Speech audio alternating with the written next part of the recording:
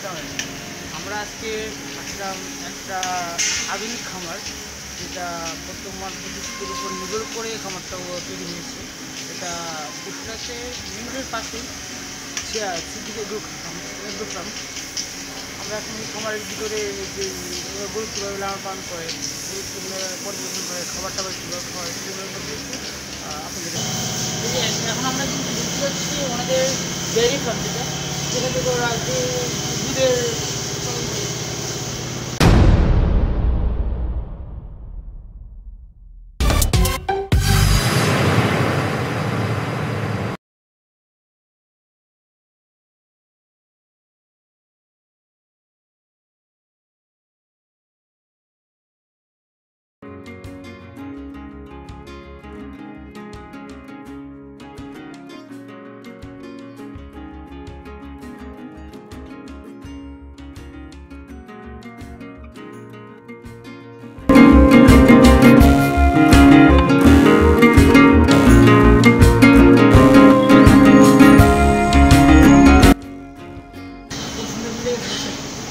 আমার তো খুব সুন্দর মিলে গেছে। ভালোবাসা আদর যত্ন কত বুঝবো। হ্যাঁ, আমাকে বলছে যে গলা নিলে যেন চুল গায়ে দিই। হ্যাঁ, গলা নিয়ে চুল গায়ের জন্য গলা বাজিয়ে দিচ্ছে।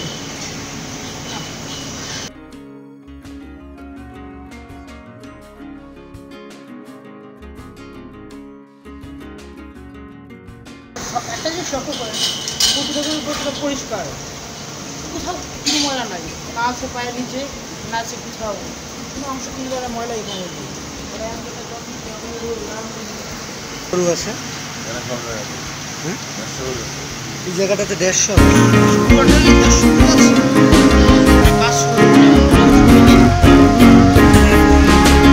Highest quality.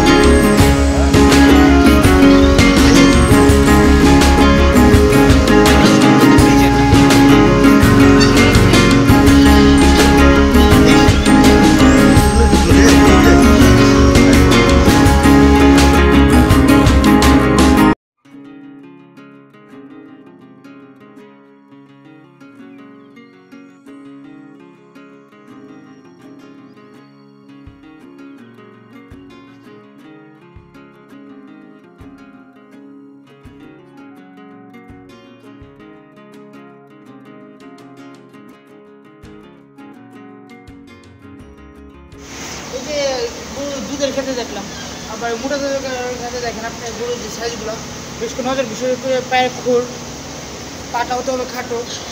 হ্যাঁ, ওই উপর দিকে দেখেন এই জায়গাটা হবে সমান্তরাল, যার কারণে গরুটার আবার এই যে দেখেন এটা কিন্তু মোটামুটি রেডি, যে কারণে কিন্তু এখন চামড়াটা এতটা ঢিলা না।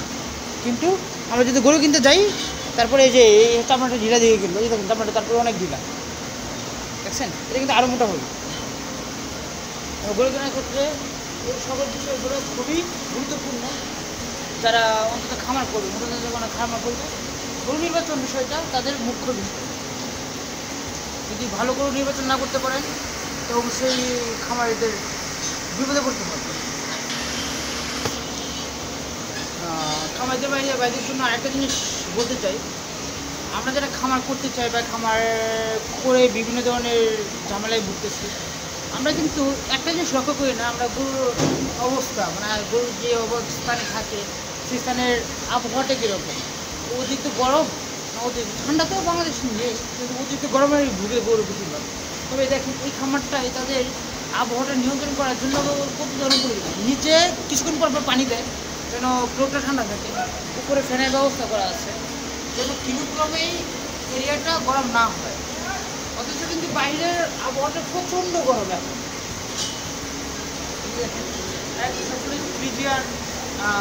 ফ্রিজিয়ান জাতের গরু, এরা কিন্তু গরম সহ করতে পারে না, গরম সহ করতে পারে না, সেই জন্য ফ্যানের ব্যবস্থা করে রাখছে, ব্যবস্থা করে রাখছে।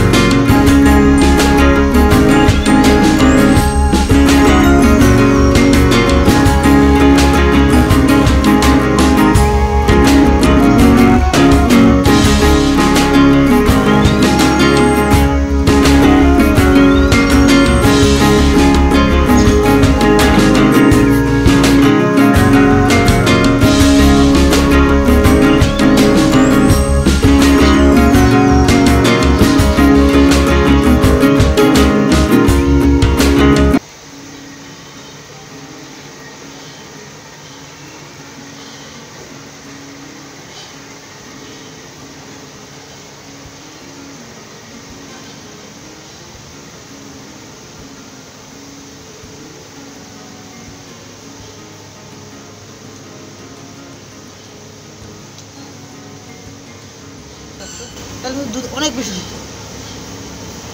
তাহলে কি আমাদের গাভী যেটা দুধ দেয় বেশি সেটা হচ্ছে সামনের ওলানগুলো, সামনের ওই যে দেখেন বাটে পিছনে ওলানগুলো ঝুলে গেছে, এখানে পিছনে ওলানগুলো ঝুলে গেছে। যদি এই পিছনেগুলো না ঝুলে সামনেগুলো ঝুলে থাকতো তাহলে আমরা সহজেই বুঝতে পারতাম যে এটা অনেক ভালো দুধ। সাইজ সাইজ মানে আপনি তার চাইতে 5 কেজি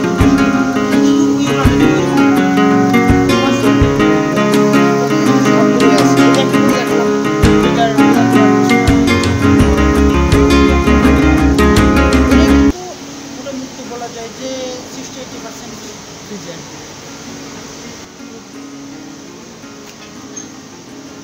সাইজের তুলনায় বেশি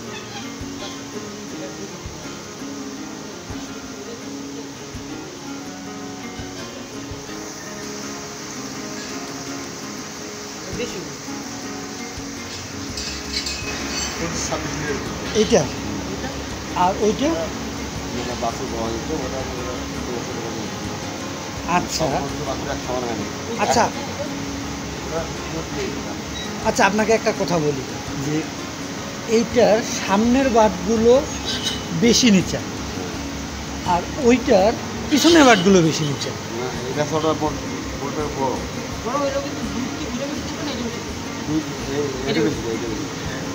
মানে আমরা কিছুটা ট্রেনিং করছিলাম, নিয়ে ওই প্রশিক্ষণ করে মানে গরু চেনার গরু চেনার উপায় বলতে ওই বাটের দিকেও টাকায় দুধ দিচ্ছিল, ওইটা চেনার উপায় বলছিল। তো যদি পিছনের বাটগুলো ঝুইলা যায় নিচের দিকে বেশি, সামনের এগুলো অপরটা ওটা দুধ যেটা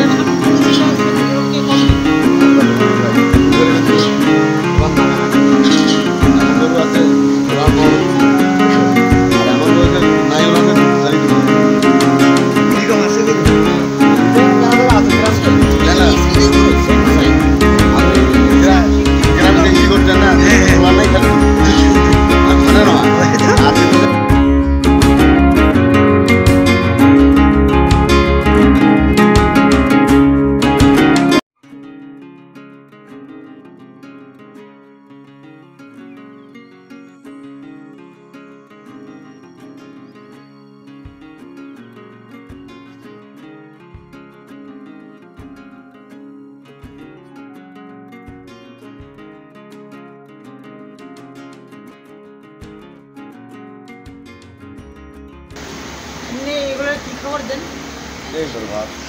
দানা দানা বানায় মিশ্রণ করছে, ওইটা কয়বার দেন?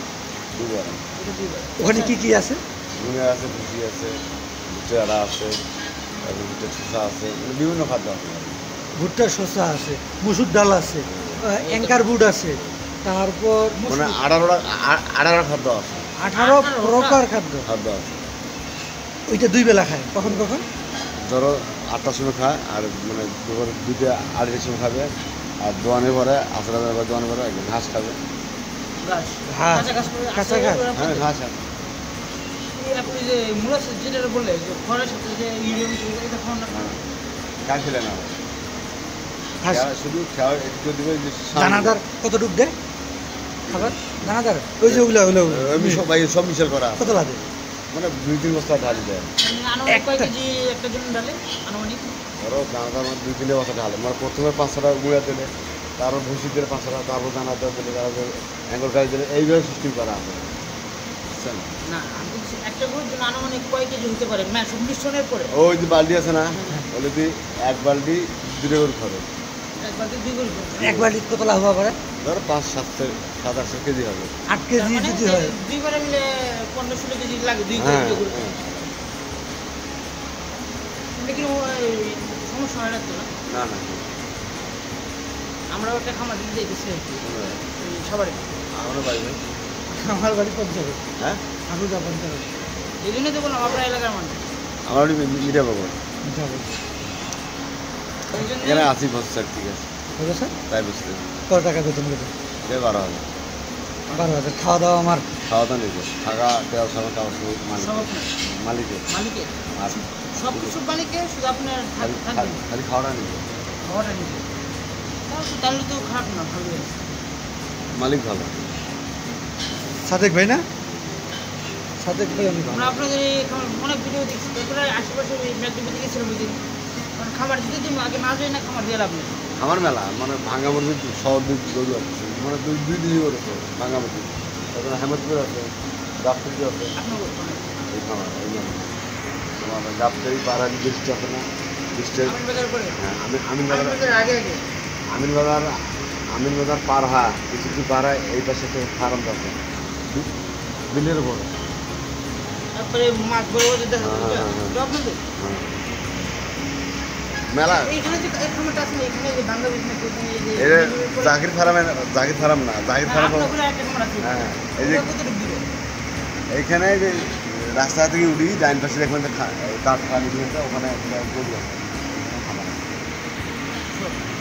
না ওই খামারটাও দেখছি আপনি, আমরা তো অনলাইন থেকে নিচ্ছি আর কি গরু বেচা কিনা শুরু হয়ে গেছে, রেডি বিক্রি করে না রেডি করবেন আগামীতে গরু কোরবানি দেন না, না আপনার দরকার হলে আপনি নিতে পারবেন একটা সমস্যা। এমনি খামারের জন্য বাচ্চা বিক্রি করে হ্যাঁ আমরা যে আমার খামার করবো আমি চাইলে বাচ্চা নিয়ে যেতে পারবো। হ্যাঁ হ্যাঁ বাসুন আছে বাজার বেশি দাম রাখি না বাজার ভাই, সব গরুদের সব বাস এক সমান না, অনেক সুদা আছে, 80 আছে, 70 আছে, 60 আছে, এইরকম আছে, 1 লাখ আছে, 1 লাখ 20।